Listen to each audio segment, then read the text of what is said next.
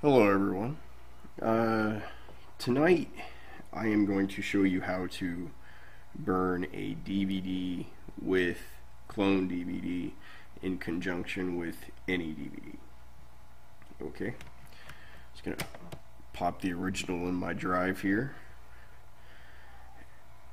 and we're gonna see a balloon pop up right here, and it's gonna say AnyDVD is scanning the disc. Yep. Now see what AnyDVD does is that it pretty much makes the disc backable. Without AnyDVD, you wouldn't be able to back up the disc.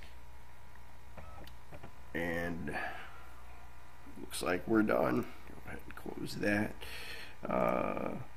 But yeah, you can get that from SlySoft, which is the same place. You can get the program we're going to use to burn it, called CloneDVD.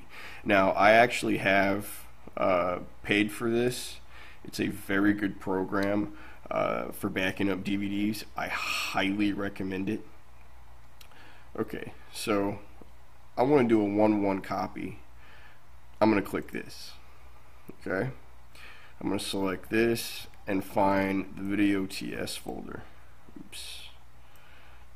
Backing up Prometheus. Okay. Now it's asking me if I want to, what type of DVD I want to use right here. Do I want to use a dual layer or a single layer? If I use dual layer, it's going to just make a 1:1 copy, no transcoding involved. If I do a DVD5, it's going to give me 59% video quality, and there is going to be transcoding involved, which means it's going to take longer to burn the DVD.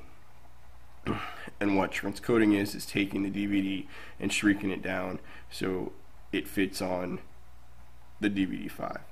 I am actually going to head and go and do the DVD5 because I don't know if this movie is worth a dual layer.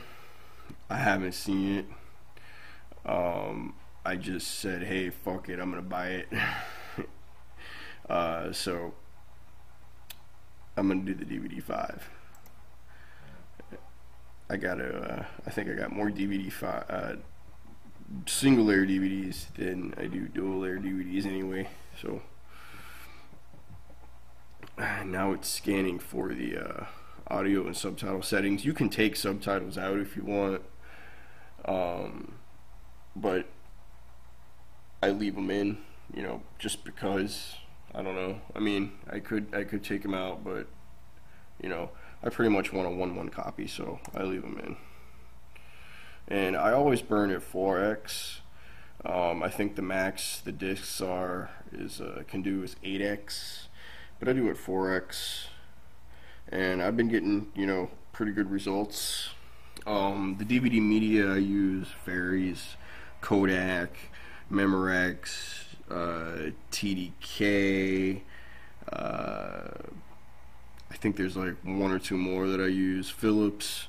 And I try to use DVD plus R discs, but not necessarily better than DVD-R discs.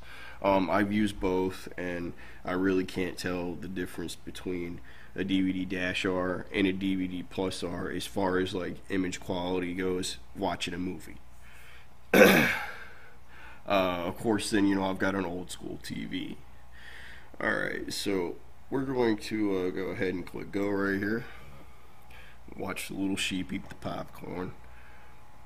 And it's basically going to copy the DVD for me. Now, it's probably going to take a minute to copy it. So I'm going to pause this and come back when it's like close to being done, because that would just, you know, waste time in the fucking video.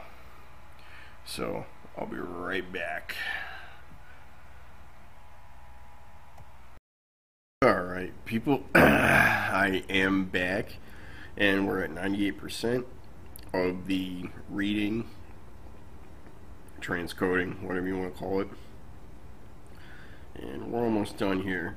And once this is done, I want to talk just briefly about AnyDVD here.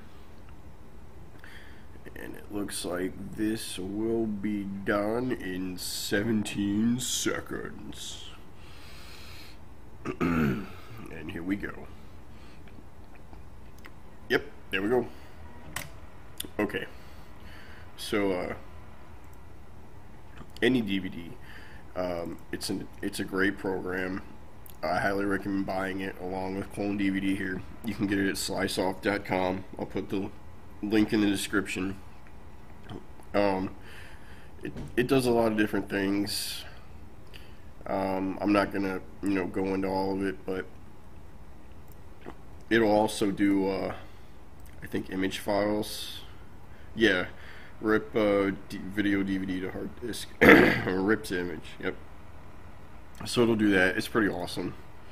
But I'm gonna go ahead and insert my DVD here and let it start. My blank DVD is what I meant. There we go. Put that in there. And it'll start writing. And it takes about, I don't know, 30 or so minutes to write. That's depending on your DVD speed, your DVD writer speed. And that's about it.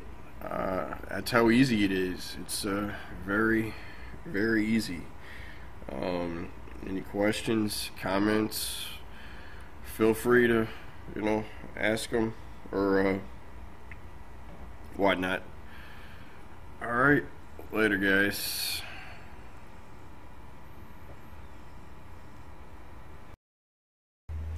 Today's DVD backup was brought to you by the letter L and the number 7.